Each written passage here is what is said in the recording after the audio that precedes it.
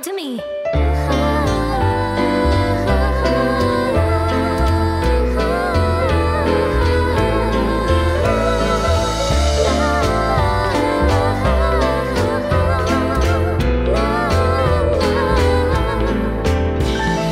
Once upon a time, lying in another place, there stood a kingdom that no others dared to face. Sitting dainty upon the throne, a 14-year-old lady ruled the kingdom on her own. In the lap of luxury, surrounded by the best, her faithful servant who was different from the rest.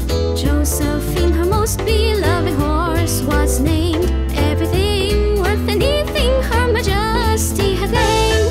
Haven't any money, then you need not bat an eye.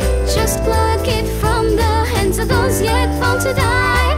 Those who somehow sought to stand and go against her word, their execution wouldn't go unheard.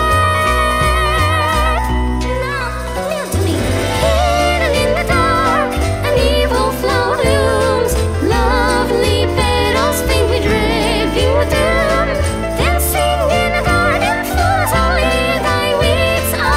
Echoes of the grass speak on the power that she needs. Her heart was longing for what she had hoped to be, a dashing prince of blue far across the sea. But someone already had hold of his heart, a pretty girl of green threatened to tear her dream apart.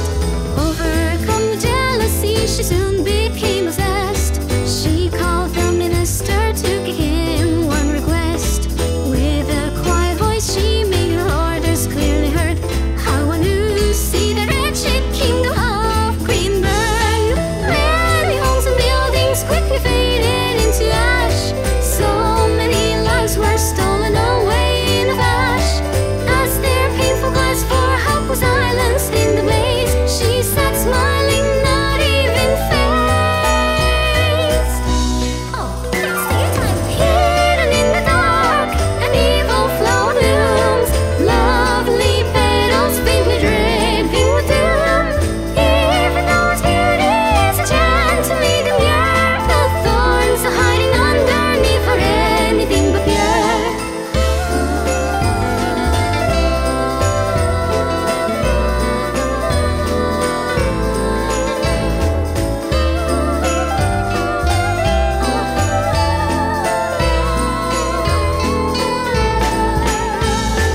A plan arose to bring the kingdom to his knees. The people came together all against the queen, marching the masses across the land. A lady in red armor led them with her sword in hand. All of the anger that she cast through all her time engulfed her kingdom as their livelihoods declined. Growing never tired of a never-ending war, the thought of crossing soldiers didn't tear them anymore. In the end, the palace was surrounded by them all. The royal staff began to flee before the fall. Beautiful and graceful, she surrendered to